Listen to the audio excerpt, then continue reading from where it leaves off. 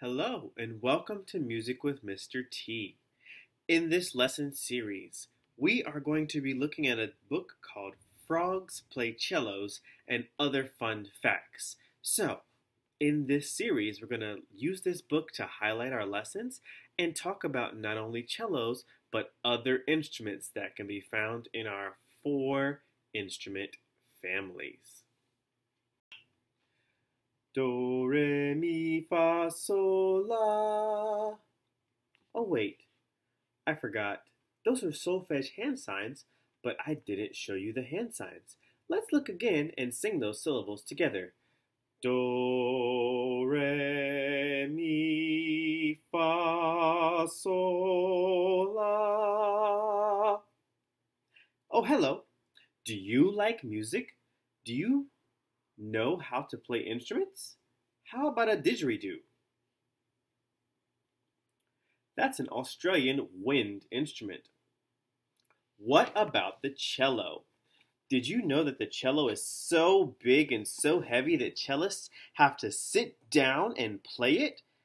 How about that cello section of an orchestra is always on stage left, which means it's on the right when you are looking at the stage from the audience. Or, did you know that a cello strings are plucked, and when they are plucked it vibrates and the air around it moves? The air around it moves produces those sound waves. Okay. Maybe you knew those things, but did you know that frogs play cellos? Well, you see, in order to play a cello, you need a bow. No, not like a bow that goes on your head. Yeah, I'm for real. Not like this kind of bow. This is not the bow you need for yourself to be able to play a cello. No, this is not the right kind of bow. Okay? You need a real bow that's made for string instruments. And every bow has what's called a frog. This is the part of the bow that you hold when you play a string instrument. Along with being the handle, the frog clamps the bow hairs at the end. It has a metal piece that you twist to tighten or loosen the strings in order to adjust the sound of the instrument. When talking about the music instrumental families, there are 4 different families. The first family is the strings. The second, the woodwind. The third, the brass. And the 4th, the percussion family. Did you know that orchestras have families? There are 4 families of musical instruments: the string family, the woodwind family, the brass family, and the percussion family. Because the cello's sound comes from the vibration of its strings, it is considered to be a part of the string family of instruments. Did you know what instrument is in the orchestra that has the most strings? What instrument of the orchestra has the most strings? That's right, the piano. The average piano has about 230 strings, and just like the cello, a pianist needs to sit in order to play it. When a pianist plays a key, a hammer inside the piano lifts and strikes the string. This is what makes the sound. The piano has the largest range of any instrument in the orchestra and is unique because you can play many notes at once. So, with all of those strings playing all of those notes, what family do you think the piano is a part of? If you guessed the string family, you'd be right. But the piano is also a member of the percussion family. Why? Because we talked about just a moment ago, the hammer inside lifts when the pianist presses a string. So when the hammer is lifted, when the string is pressed, the hammer lifts and then goes back down to hit the string on the piano. When we talk about the percussion family, we're going to find out that the percussion instruments are played in 3 ways. We can hit them, we can scrape them, and we can shake them. So when that hammer is lifted, it goes up and then comes down to hit the string. Oh my goodness, that was a lot of sounds just coming at ourselves, but what were they? Don't be frightened. Those are just the other percussion instruments. These instruments make their sound by being hit, being shaken, or being banged. Sounds like fun, doesn't it? Cymbals are two metal discs that are banged together. Think about any movie you've seen. You've seen a little monkey with the cymbals. Those are cymbals being pressed together or banged together in the percussion family. Those cymbals are one of the noisiest instruments of the whole orchestra. Modern cymbals are untuned, so they don't play different notes. They play one sound, bang, bang, bang, the entire time, but they sure do add excitement to our music. Have you ever played the xylophone in music class? I hope you have. It is a super fun instrument. But wait a minute, let's take a look at the way this word is spelled. Xylophone. You'd think it would start with what letter? Z. You'd think it would start with Z because the Z is a Z letter. However, xylophone is one of those interesting words that makes a different sound than the way it's actually spelled. So, let's look at the spelling of xylophone. Xylophone. Xylophone. It begins with X. If you've ever played the xylophone, you know that you hit the keys with a special type of hammer called a mallet. Using a mallet, you can make different bright notes that sound kind of like bells. We aren't entirely sure where the xylophone came from, but we think it was developed in Southeast Asia around the year 800, and then it came to Africa. When thinking about playing the xylophone or percussion instrument, we talk a lot about hammers, even with the piano. Now this is a hammer, but this is not the kind of hammer that we're talking about in the world of music. Normally, you think of hammers and mallets as construction tools. Yeah, bang, bang, bang, bang, bang, I'm hammering in a nail. No. For example, if you're building a top secret superpower treehouse, you probably need this kind of hammer to construct it.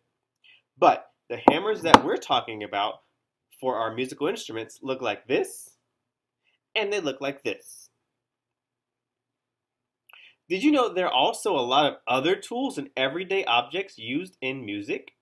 Can you name any of the tools we use in music? How about tools that you might use in your own kitchen?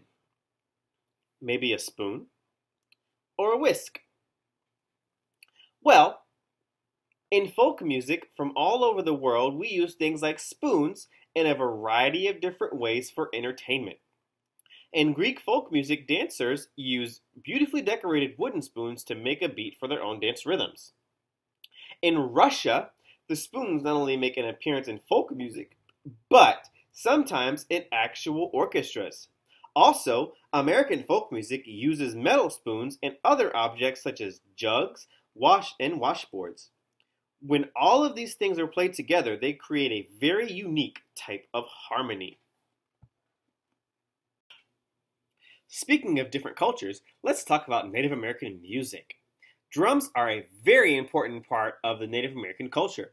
These instruments keep the rhythm steady for the singers and the dancers as they perform. But music isn't only fun in Native American community.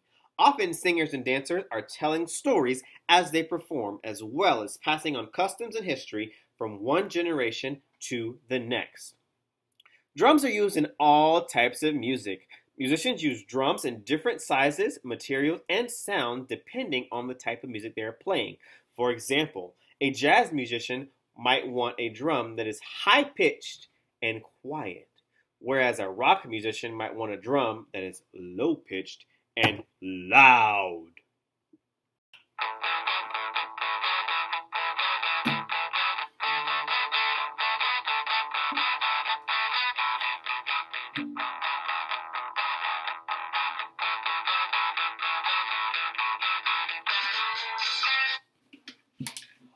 Rock and roll was created in America in the 1950s when parts of country music, blues, gospel, and jazz merged together. Besides drums, a rock band typically also had at least one electric guitar, a bass guitar, and a singer. Do you have a favorite rock and roll band? For me, I really like Kiss. One of my favorite songs by them is called Rock and Roll All Night. Ah!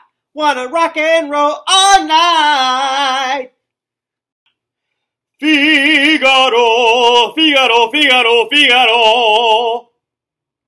Opera is another type of musical performance, but opera has been around long before rock concerts. It was created during the Renaissance when a group of artists, musicians, and poets got together and figured out a way to make the ancient Greek plays of the past popular again. Opera is a play where all spoken parts are sung. So what does that mean? Instead of them saying, "Hello, my name is Mr. Tucker," there were no spoken dialogue in opera. Instead, they would sing it like this. "Hello, my name is Mr. Tucker."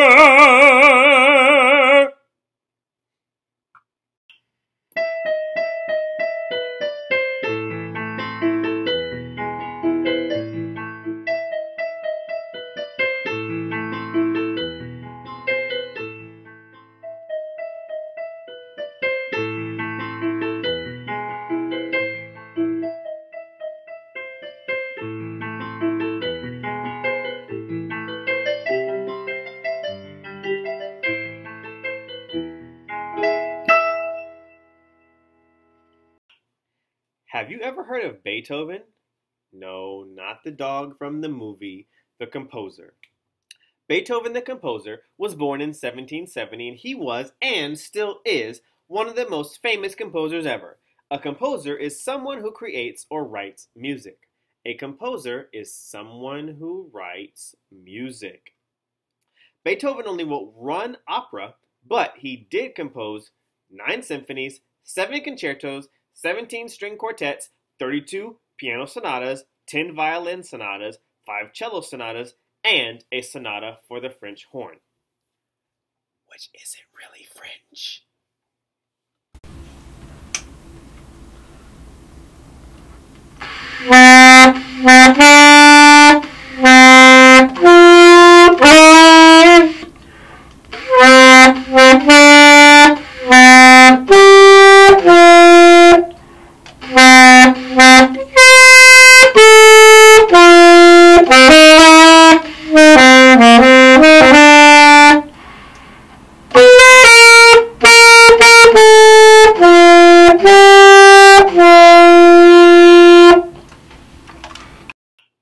The clarinet is an orchestra instrument that is often played during operas. What family do you think the clarinet is in? If you said the woodwind family, you are correct, because the clarinet is in the woodwind family. The clarinet is a wooden instrument that makes sound when a musician blows air into it. Even though all woodwinds were originally made of wood, today some of them are made of metal, like the flute. The flute. The flute, for example, is now made of silver, gold, or even platinum. Fancy. Now, wait a minute. I just talked to you all about the clarinet, but I showed you me playing a saxophone very poorly. Well, the clarinet and the saxophone have some really big similarities. Of course, they're a part of the woodwind family. But they're also a part of the woodwind family that have single reeds. So that reed is a little piece of wood that goes on the mouthpiece and is tightened down by the ligature that vibrates when air is blown across it, producing the sound that goes through the instrument. The theremin is an electronic instrument that was patented in the 1920s. That was a long time ago. It is used in various kinds of music, but is especially known for being used in the early horror films. Ooh, spooky, spooky. Because of this, it is associated with a very eerie sound. A film score is original music written for a movie. Movies were first shown in theaters in the early 1900s, but there was no sound in them. The films were silent. So imagine I am your 1900 era silent film.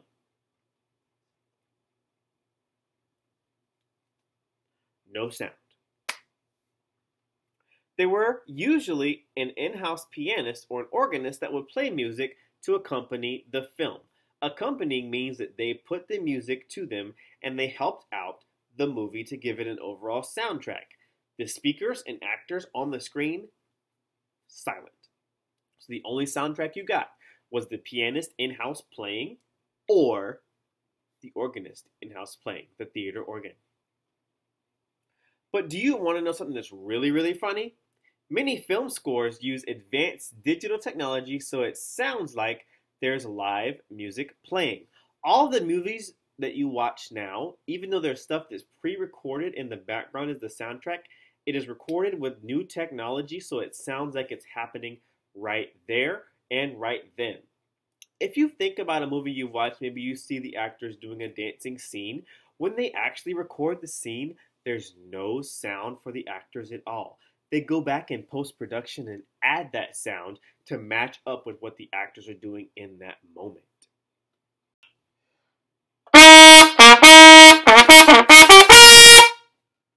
Speaking of live music, the brass family of instruments can play louder than any other instrument in the orchestra. I'm so sorry if that was a little bit loud. It's okay. We're loud instrument players. I love my trumpet. We play loud. By the way, that word for loud in music, what was it again? Forte. That's right. F-O-R-T-E. Forte. Loud. Anyway, can you think of an instrument in the brass family? Of course you can, because I told you and I showed you what it is. This is a trumpet. It is made out of a golden color metal called brass, has 3 valves that allow me to change the sound when I blow air into the mouthpiece. The tube is also one. It's much larger than this trumpet. But did you know that the trumpet is one of the oldest music instruments in existence? In fact, the first trumpets ever used were made of conch shells. Yes, if you watch SpongeBob SquarePants, you know what a conch shell looks like.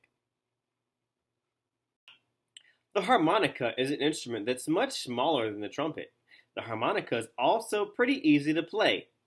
I wouldn't know. I've never played one. Anyway, you can make lots of different sounds by just inhaling and then exhaling into the side that has evenly spaced channels.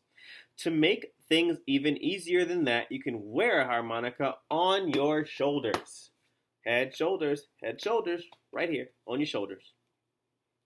The holder loops around and clamps the harmonica in front of your mouth so that you can play without any hands. Oh, why is this trumpet still here? We're talking about a harmonica now. So sorry. Why would someone want to play the harmonica without using their hands? I don't know. But I bet we might find out in this book. Well, what if their hands were busy playing another instrument, say the accordion?